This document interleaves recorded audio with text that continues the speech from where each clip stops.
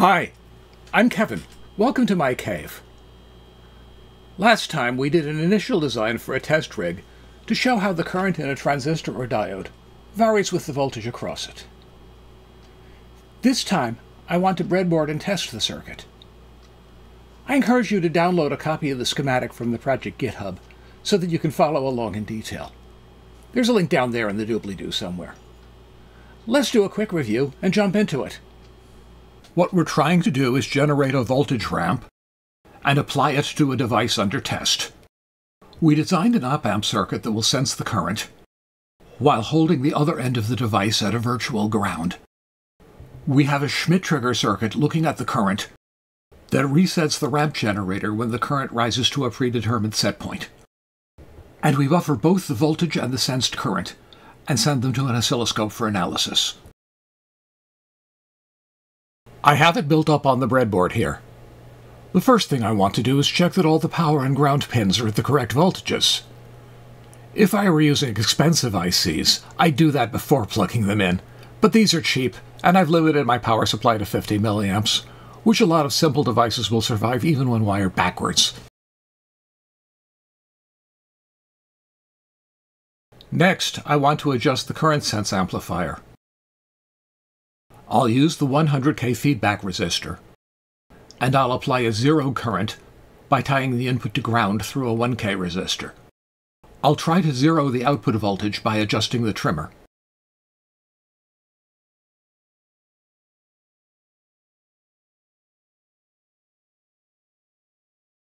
It's a really finicky adjustment even with a multi-turn pot.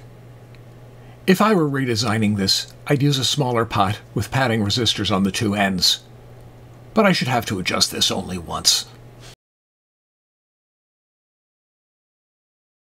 Now I'll move on to testing the current sense in the Schmitt trigger. I'll unground the 1K resistor and connect it to my function generator instead.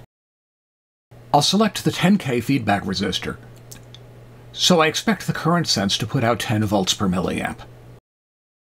I'll set the function generator to put out a triangle wave ranging from 0 to plus 1 volt. That will give me a current between 0 and 1 milliamp. And I'll put scope probes on the current sense output and the output of the Schmitt trigger, which will become the reset line. Let's do it! I'm seeing about what I expect to see. As the current increases, the voltage output from the current sense ramps downward. At about -8 volts, the Schmitt trigger abruptly switches from -12 volts to ground. On the way back up, it's switching back again when the current sense output drops to about half a volt. Let's put the scope cursors on and measure a little more accurately.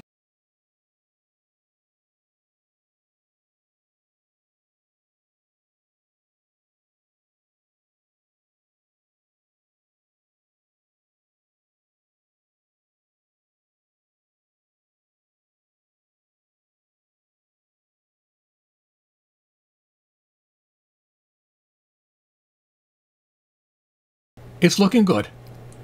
It's triggering at 8.1 volts and 0.6 volts. I'm happy with those numbers. The only major subcircuit left to test is the ramp generator. Since we have a reset line working, we should be able simply to install a device under test and see what happens. So I'll disconnect the function generator, hook scope probes up to the buffered voltage and current outputs, and stick in a 1N4148 diode as the device under test. When I power it on, it seems to be just working.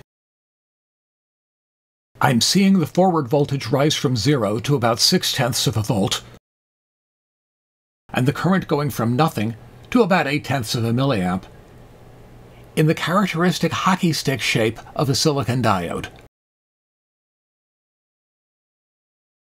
Let me try the other current scales. 8 milliamps, 800 microamps, 80 microamps, 8 microamps, all look good. But when I go to the 800 nanoamp scale, I get some problems. The circuit is far too slow to reset. The drive voltage is falling to zero almost immediately, but the current readout is falling far too slowly. I think that what's going on is that there's enough stray capacitance that a 10 megaohm resistor is taking a big fraction of the cycle to discharge it. Even 10 picofarads would give a 100 microsecond time constant. That's one of the perils of a janky breadboard setup. In addition, I'm starting to see significant interference and noise at the low end of the current range. And there are a couple more issues that I want to fix. So there's a few changes I'm going to want to make here. The first thing is that I really was failing to follow good practice. I want to have a resistor in series with the reset line going to the JFET. And the reason for that is that if it ever goes positive with respect to the source or the drain, then what's going to happen is that that JFET will go into very, very heavy conduction, and it'll probably destroy the transistor. That hasn't happened yet, and the way the circuit is designed, it shouldn't, but it's a really good practice to include the protection, so I'll put 100K in here. There's just enough space to squeeze in that 100K resistor right here.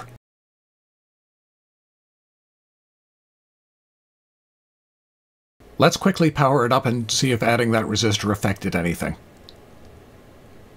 Nope, looks just the same as before.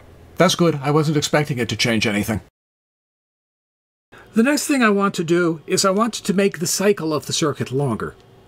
If the reset is slow, then one way to deal with the slow reset is simply to make it a smaller fraction of the cycle.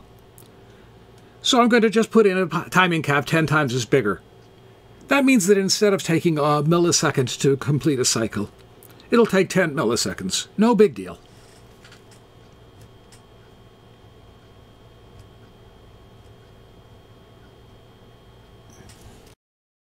Out with the old, and in with the new. Let's power that up and see how it affects things. Well, it certainly stretched out the cycle time. Let me switch the time base on the scope. That actually looks pretty good. The reset time's now a small fraction of a cycle. The noise and interference are still a problem. We're going to have to look further into that. Another thing is that I think I can make the reset faster if it's not driving as big a voltage into the stray capacitance. I think that a 0 to 1 volt swing, rather than a 0 to 8 volt swing, might be a more reasonable range for the Schmidt trigger. So let me change those values. I ran it through the Python script, and it tells me this one should be 2.7K.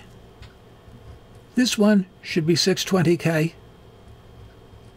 And now I'm going to have to increase the gain of the output inverter by a factor of 10, because my voltage range is 10 times smaller. So I'll replace this resistor with a 10K. And I think those are the changes I want to make for the moment. Let's see how they go. Future Kevin here. Somewhere in editing this video, I lost the fact that some of the devices need a drive voltage more than a volt. That'll saturate the output buffer, so I'll cut its gain back from 10 to 5, by cutting its feedback resistor from 91K to 39K. One more change that I almost forgot. Since I cut the Schmidt trigger range back to 1 volt, I need a 100 ohm feedback resistor in the current sense circuit to select a 10 milliamp current range. I'll put it here next to the others.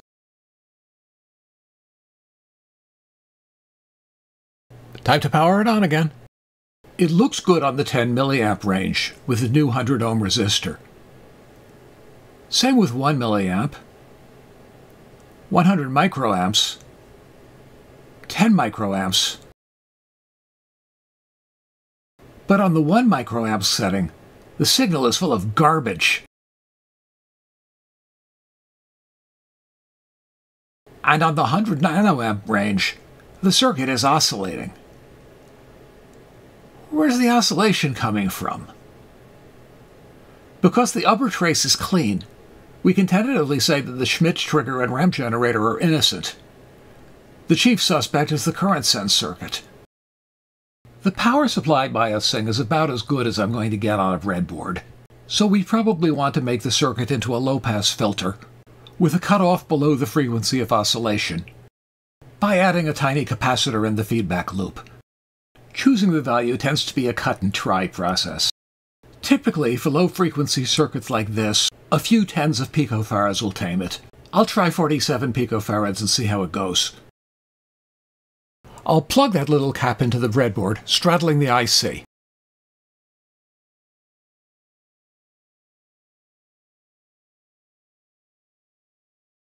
And like magic, the signal cleans up. Over on the 100 nanoamp scale, it's at least fairly stable. The reset is way too slow, and there's a beat frequency that's probably 60 Hz leaking in, but those bouncing troughs are down in the 10 to 20 nanoamp range. To measure a current that tiny repeatedly and accurately would be more work than I want to do. I have 5 decades, 100 decibels, of dynamic range here. That's more than good enough for what I want to measure. It's important to know when to quit. And with that, I think that I'm going to quit for this episode. Next time I want to discuss how I'll do the data acquisition.